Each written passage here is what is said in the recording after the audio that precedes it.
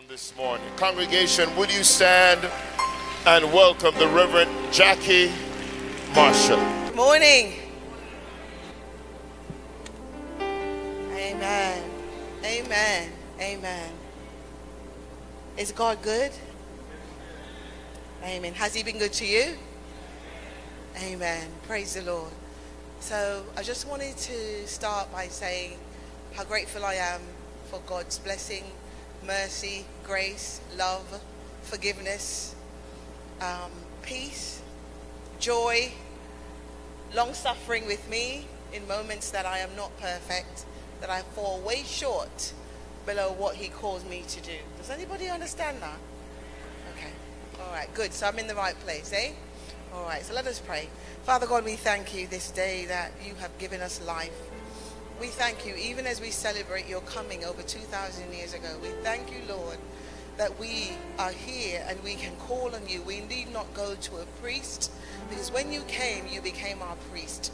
So we can come directly to the throne of heaven to ask for forgiveness. Thank you for coming. And as we celebrate your coming this day, please let us be mindful of why you came and that you're coming again. Cover this message, Lord, and let the words of my mouth and the meditation of my heart be acceptable in your sight. Let the ground be fertile for your word this day. In Jesus' name I pray. Amen. Amen. Amen. Amen. So I'd like to just start by thanking Bishop Michael. Then have my PowerPoint is coming up. Thank you, Bishop Michael. Holy Spirit, Father, Son, Holy Spirit, brethren, Reverend Edwards, and all the ministers in their respective places, the deaconesses and the elders, etc.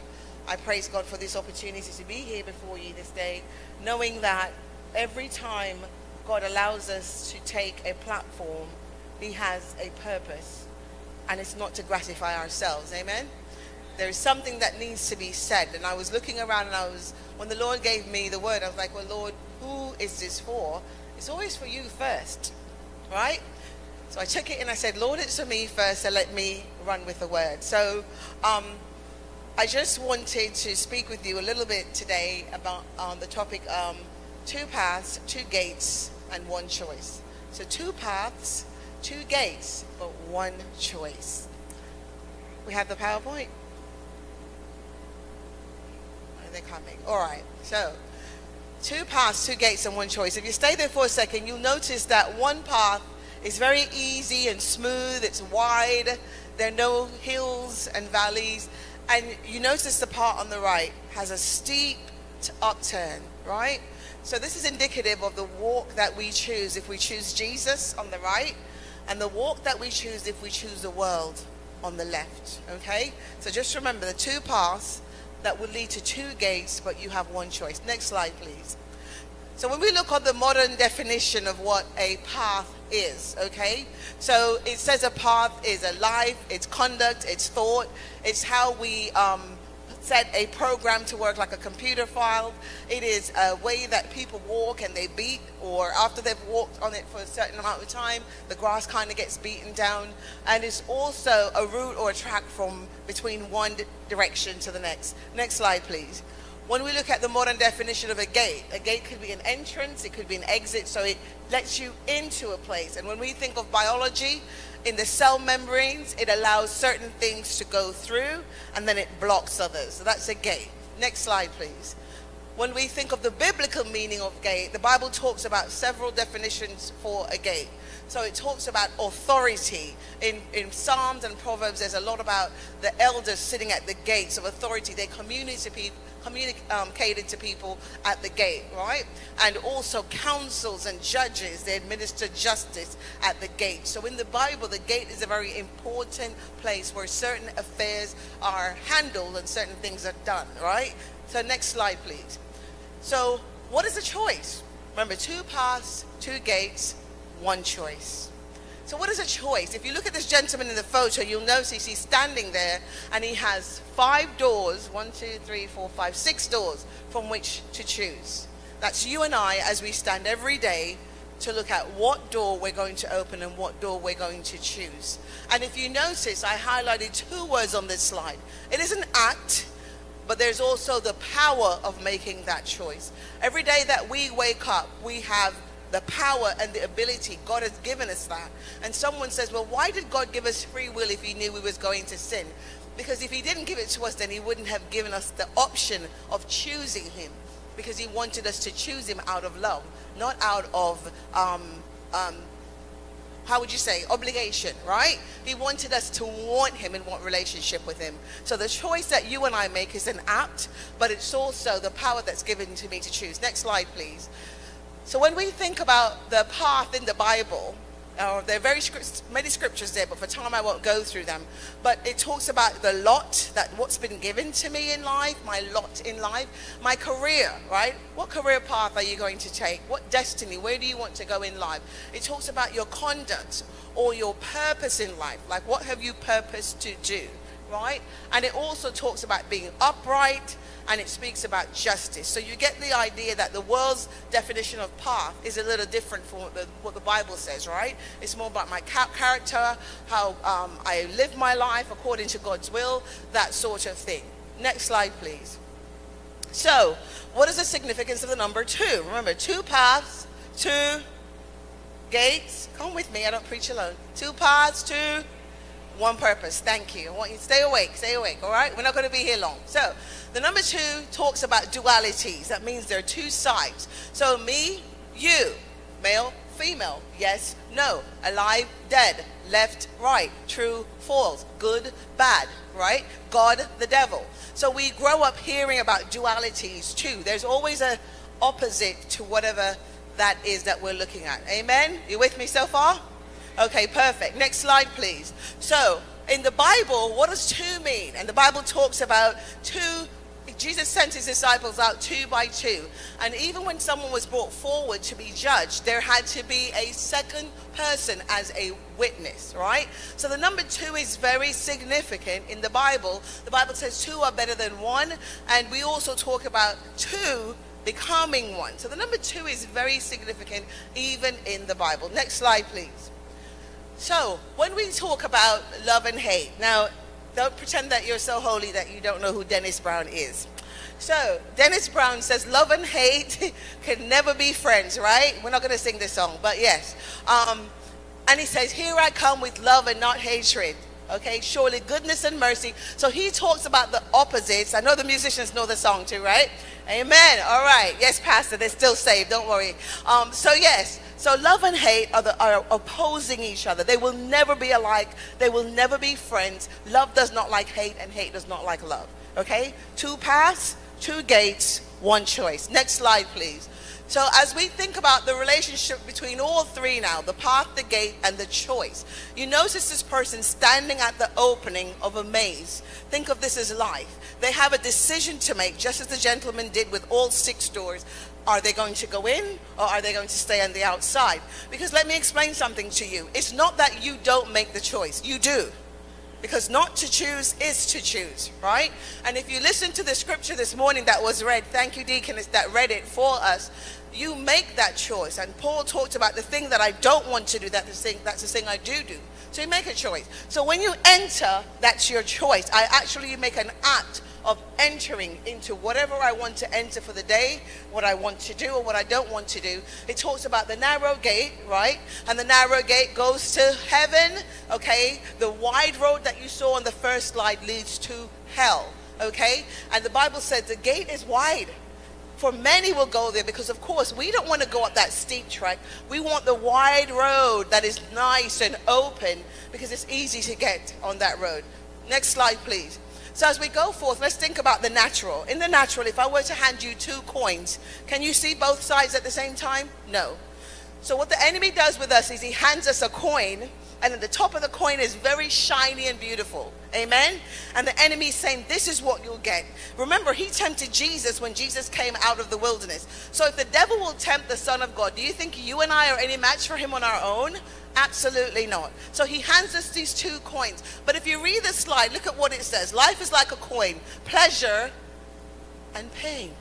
So that means pleasure may be on top. The enemy's handing that to you and I. But he's not telling you about the pain that's going to accompany that coin. Because once I take the coin, I take both sides of the coin. So only one side is visible, but here's the kicker, that very last sentence. But remember, the other side is waiting for its turn. So once I take the coin, I take both sides. Next slides, please. So when we think about the natural, again, the Bible in Proverbs, if you've never read the book of Proverbs, take some time to read it. It talks about wisdom and folly. And you know what's so interesting about these two women? Both of them are standing in the high places. Both of them are calling out to people. So think about when we see something and the enemy sends a decoy or a counterfeit. The counterfeit looks so much like the real thing, except we are covered with the Holy Spirit, we won't know. And in the scripture, both are saying, come. And the Bible says they're speaking to people that have no sense. So both wisdom and folly are speaking to people that have no sense. But wisdom, listen to what wisdom is saying. Come and eat with me and drink my wine and you would live. But listen to what folly is saying. Stolen waters are sweet, and food eaten in secret is delicious. So wisdom is saying, live with me, but folly is not telling you about what your end will be. She's just telling you that that relationship that you're having that's inappropriate is sweet. That thing that you're watching that is tearing your soul apart is good for you. But the Bible says those that stay with her don't realize that they're going down to death. Amen? So going to the next slide, please. When we think about the natural and the physical, the church and the world, let's do the comparisons here. We know God in the church. The world does not. They know of God. So I have so many people, even in my family, that says, yeah, man, God is good, man. God is good. Yeah, man, God bless me today. God bless me. Have you dedicated your life to Jesus? No. Do you think you should get baptized? No, I don't need to get baptized, you know. Remember the thief on the cross didn't get baptized. So I don't need to get baptized. I can just go to church and love the Lord, and God loves me. And let me tell you, some people that haven't dedicated their life to the Lord, they know the Bible more than you and I, who's grown up in the church. They can quote every scripture. But guess what? The devil knows the Bible as well. So until you dedicate, you have no relationship, which means you have no access. Until you dedicate, you're not reconciled to him. You are rebellious. Stop fooling yourself, you and I. If I have not dedicated my life to him, I'm rebellious, I'm guilty. And until the blood of Jesus comes in and takes away that guilt and sin, I am under the wrath of God.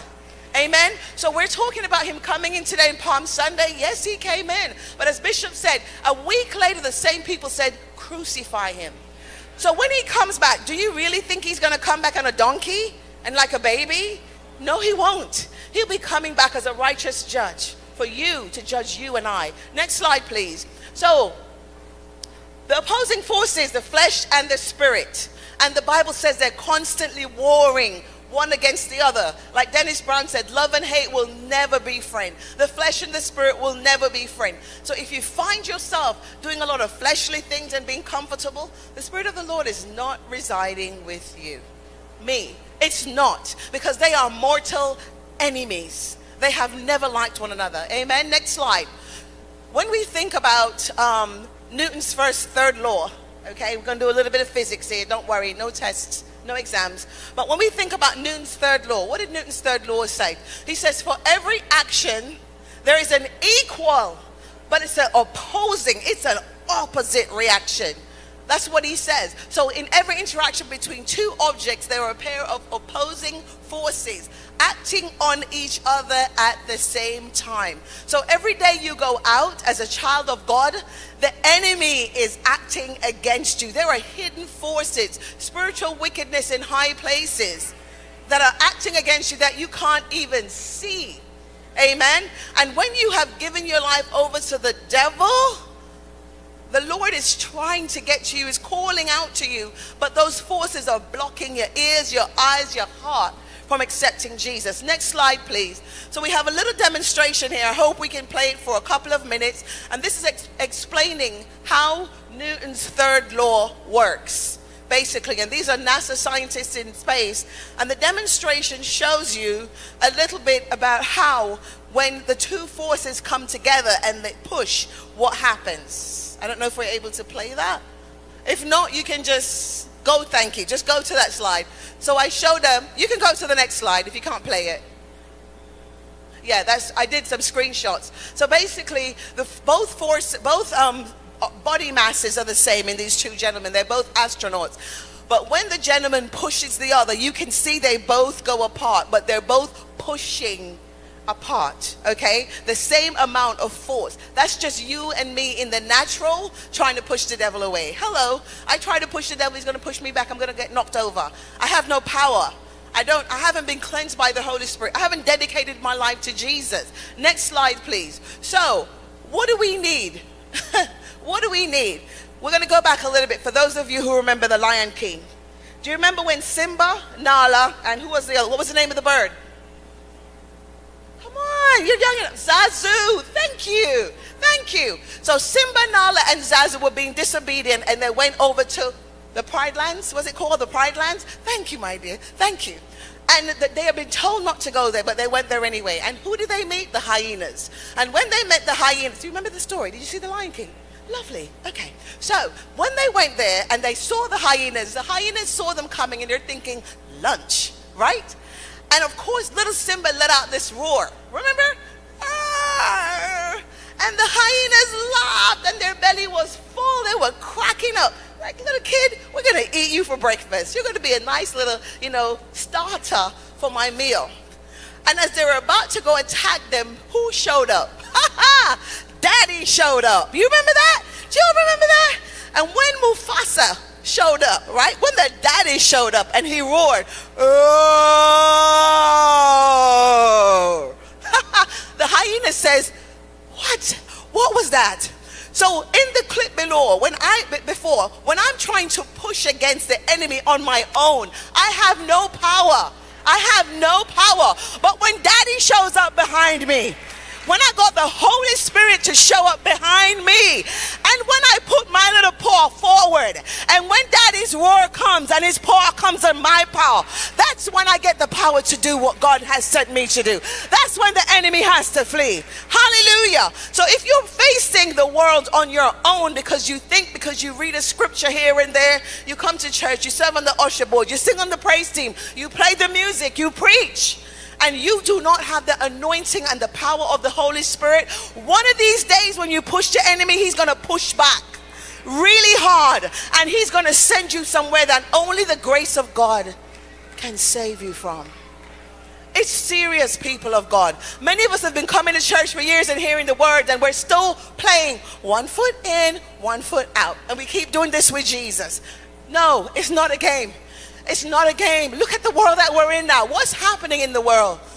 You will have to make a choice. Next slide, please. So, when we think about where I am, the Bible said Moses chose to suffer. He chose to suffer with his people. We know the story. His mom put him, Herod was killing all the babies. Pharaoh was killing all the babies. His mom put him in a little basket. His sister watched him. Pharaoh's sister went, saw the baby, picked the baby up. Moses was raised in Egypt as an Egyptian. He didn't know his heritage. But what do you think happened one day when he saw an Egyptian taskmaster beating a Hebrew? Something rose up inside of him. And the Bible said he killed. And the minute he did that, his life changed. He could no longer be an Egyptian prince. But even so, they might have forgiven Moses, but something inside him said, this is not where I belong. I wasn't created to be here in Egypt living. Look at the prince. He is gorgeous. I mean, nice facials. He gets manicures and all of that. But what did God call Moses to do? God called Moses to be out there in the wilderness with his people. So Moses made a choice, and he left. He left to be in the wilderness to go lead his people. What are we willing to lead today? The comforts of our lives. Amen. Next slide, please. So when we think about the past, two paths, two gates, two paths, two gates, one choice. So the pleasures of sin, what am I going to choose today? There's a choice that you must make, because if you think not making a choice is not making a choice, not making a choice is making a choice. And please, when you get a chance, go back and read Romans 7, 15 through 25. The King James Version is a little hard to understand, but you can read the New Living Translation and see what Paul, who knew Jesus, was talking about. He struggled in his flesh to live a godly life. Hello? Someone? Amen? Amen? We didn't come out of the womb and pop out saying hallelujah and speaking in tongues. No. It doesn't matter. And some of us who have been saved and born and raised in the church, some of us are the worst because we're very judgmental. Amen.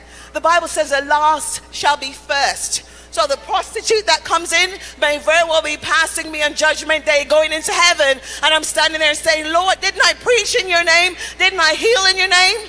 And he will say, depart from me because I never knew you. I never had a relationship with you. You talked about me and you name dropped me. Right? Amen. So pleasures of sin, addictive, destructive, satisfies my flesh, satisfies the culture. We don't want to say, there was a guy on YouTube, one of the congressmen, and he stood up and he says, I am not conforming to your madness. I will not call a he or she. And he got so many likes because he had the nerve to say, this is crazy. How many of us are willing to say that?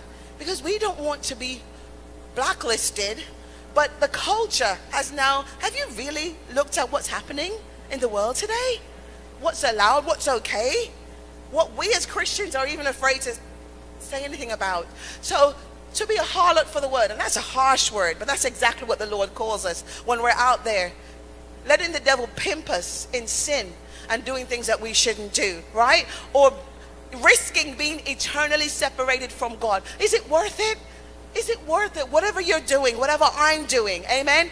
Otherwise, seeking heaven, being fulfilled, being rewarded, being filled with the Holy Spirit, having the church as a body surround me, having freedom, being the bride of Christ. Think about how he talks about his bride. Oh my goodness. Why would you want to be a harlot for the world when you can be a bride for Jesus? Amen? And have eternal connections to Jesus. Next slide, please. So, there's a gentleman on YouTube called Johnny Chang. He's a YouTube personality. At 12 years old, he was initiated into a gang. He wanted to be a part of a gang because he wanted togetherness and fellowship. And many of our young men and young women go into gangs and go into poor relationships because they're seeking paternal figures or maternal figures or connection and love. If anybody here has gone through that, you know exactly what I'm talking about, yeah? There's something you need, and guess where that is? It's in Jesus. That's where it is, these relationships and all that. But anyway, he went on and he says one day he realized that he kept believing the devil's deceptive tactics. And he said one of the things the devil kept saying to him is, you're not good enough. You will always be this person. You're born to be a thug. You're born to be a killer. Some of the things he's done, he says he can't even talk about. And he says one day he threw all his drug paraphernalia into the rubbish. And 2 minutes later, he was digging it out again. And he looked at himself in the mirror and says, what is going on here? And he says, I chose one day, someone ministered to him about Jesus. And he says, I chose to believe the lies of the devil. So he says, am I going to trust the lies, the one that lies to me? Or am I going to trust the one that died for me? He says, what am I going to do? I have a choice to make. Amen? So he turned his life around. If you get a chance, you could listen to him on YouTube. Powerful testimony of what the blood of Jesus can do. But he made the choice. He made the choice. Amen. Next slide, please. So as we think about the consequences of wrong choices. This is a quote by a minister that lived from 1922, I think, to about 2002. And he was the one that started a men's ministry. And he says the pleasures of sin exist. Let's not fool ourselves and deny ourselves about that. But we also dare not deny what follows in the wake. A voracious appetite inflamed with eroticism, demanding more indulgence and more often until a degenerative spiral captures my soul and drags me on a never-ending descent into deeper patterns of immorality, illicit behavior. Lust goes beyond the sexual. Lust can show itself in a variety of forms: covetousness, gluttony, drunkenness, power, hunger, or unbridled ambition, to name a few. That is powerful.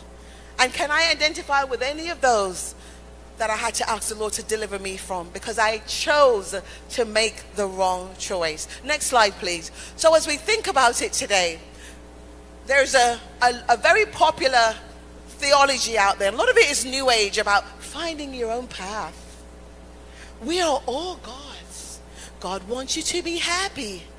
Manifest it. Have you heard how many churches are talking about what are you manifesting? Please tell me what you're manifesting. Did the Lord tell you that you can manifest that? What does it mean to be manifesting? What does the scripture say about manifesting? What does God say Trust in the Lord with all your heart and lean not unto your own understanding. In all your ways acknowledge him and he will direct your path. Now, if you're manifesting something the Lord told you, that's different. But is that the way the world is getting it? There's a popular song by this African guy, Victor Thompson. Everything that I've wanted manifested in my life. Everything that I've wanted, and you should see the amount of hits on YouTube. Have you guys seen it? And I mean, the rhythm is tight. I'm not gonna lie, the rhythm is good, right? Woo! Because somebody said it to me and I'm dancing and the Holy Spirit's like, Jackie, check the lyrics. And when I listen, everything that I've wanted, not everything that the Lord said manifested in. We have to be careful about finding our own path. We are lost. We are undone. We are foolish. We are unwise. Amen? Next slide, please. So here we go. As it was in the beginning, when the enemy came and he tempted Eve, so shall it be in the end. Nothing's changed. The enemy has no, Ecclesiastes said there's nothing new under the sun, yeah? So the enemy has no new tactics. The lust of the flesh, the lust of the eyes, the pride of life. He uses the same things to tempt us now that he used years ago. You and I, every one of us are susceptible. Until the day the Lord calls us home, as long as you're living in this body, you will be tempted. And there are times that you may not pass the test. But that's why we have an advocate called Jesus. So that when we do fail, we can go to him and kneel and say, I am so sorry, Daddy. I want to get back right with you. I don't want to be here. Amen. As it was in the beginning, so shall it be in the end. Nothing has changed. Next slide, please. So you have a choice. Jesus said, I am the gate. I am the gate. Whoever enters through me. So all these religions that are talking about, you can, Steve Harvey, I was so disappointed. Oh, there's got to be more than one way to Jesus. Steve, really? Is it because you're popular now you forgot that Jesus, and that's okay, I'll call his name because it's the truth. We need to call out some of these false teachings and not be afraid, amen? And he was somewhere, I think in India somewhere, and saying that there are many ways to God. No, there isn't. Jesus says, I am the way, the truth, and the life. No man cometh unto the Father but by me. There's one way. There's one way, and it's only Jesus. It's only Jesus. Next slide, please. So, do not trade your eternity, your soul, which we are body, mind, spirit, soul. Your soul just dwells in here. You can't see it, but it's there. It's connected to God. It is eternal. It will never die. Please don't trade your eternity for a few moments of pleasure here on earth. Your time on earth is about this much of your existence. Please, you and I, don't trade it. Next slide, please. Next slide. So today, if you remember in The Matrix, and I love movie analogies because so much that happens in the movies are spiritual. If you notice, if you really look at some of these films, you can pull out some spiritual themes, right? And do you remember when Neo was handed the choice? How many saw The Matrix? Matrix? Okay, all right. So The Matrix, you remember when Neo was handed the 2 pills by, what's his name again? Thank you. Thank you. You remember, Lawrence handed him and he said, that wasn't his name in the movie, but I can't remember his name. Morpheus. Thank you. Morpheus handed him the 2 pills. He says, pick one, Neo. You have to pick, because he had to make a choice. Amen. It wasn't like he could say, I'm not going to make a choice. So today, you are faced with 2 choices, but you can only make one. Choose wisely. Because the choice that you and I make will determine where we end up in eternity. There will be no get out clause on Judgment Day. There will be no lawyers to defend you and I on Judgment Day. My grandmother would say every pot has to sit on its own bottom. That means on Judgment Day you and I will stand and we will give an account. So please, the Bible says, if today you hear my voice, harden not your heart. I don't know why the Lord had me bring this message today, but he wanted to remind us that he came in on Palm Sunday. But when he returns, he will not be returning on a donkey. You won't be hearing Hosanna in the highest. He's returning as a judge, to judge me, to judge you. And once you are old enough to make the decision to choose him, choose wisely. God bless you. Thank you.